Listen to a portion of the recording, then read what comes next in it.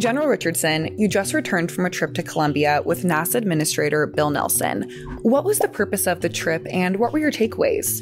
So purpose was to find collaboration with NASA in the Western Hemisphere and with the partner nations that have space programs that are clearly on the rise for becoming leaders in the globe, actually. As SOUTHCOM Commander, you've spent an extensive amount of time traveling to the Caribbean and Latin America.